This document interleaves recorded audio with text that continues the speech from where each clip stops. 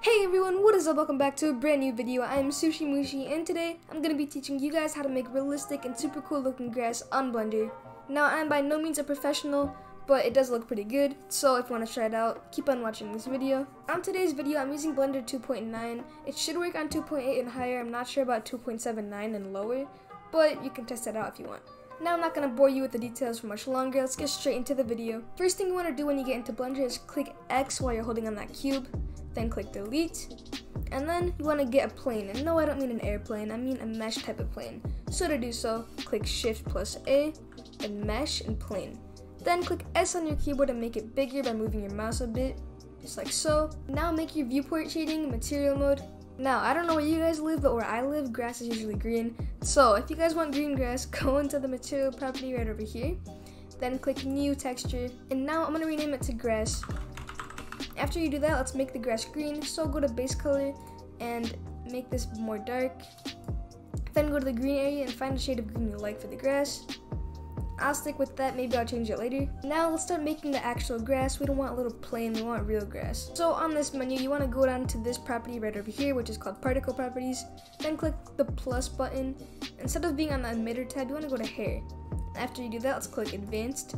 On Blender, when you're making grass, it's actually made out of hair. This grass really doesn't look too realistic, so I'm gonna change the number to 45,000 to make more little grains of grass. Not grains, but strands of grass. And where I live, grass typically isn't that tall, so I'm gonna make the length shorter by dragging on the hair length tab. And you can make it long or short, it doesn't matter to me. I'm gonna keep it at this length right over here. Right now the grass looks like a big blob and I don't like that, so let's add some lighting onto the render. I'm gonna first go into render mode, and once again it still looks like a blob, so let's mess with the lighting. Here's my point light and I'm gonna move it down. I'm also gonna mess with the lighting settings right over here.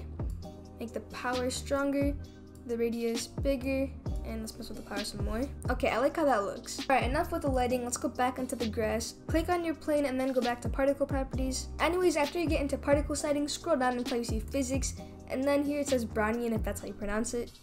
You're gonna drag on it very slightly, just like so, and actually, I'm gonna make the amount of hair / the number of it much higher. I'm gonna make it 90,000. Alright, so back to the Brownian, I'm gonna drag it a bit more. This helps make the grass look more realistic, it moves it around more, and I think it looks pretty cool on grass. You can also mess with how damp it looks.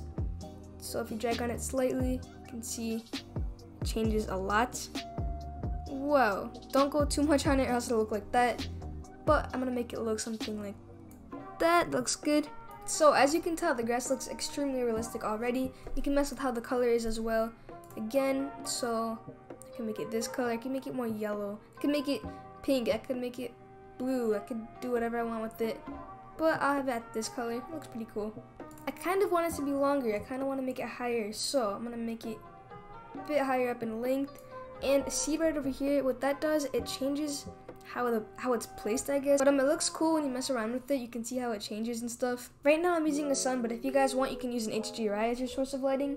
Really doesn't matter to me. Anyways, there are tons of other settings you could do on your grass. But like I said in the beginning, I'm really no professional. It's simple grass, and if you guys like this tutorial, remember to leave a like, subscribe, and comment down below more video ideas.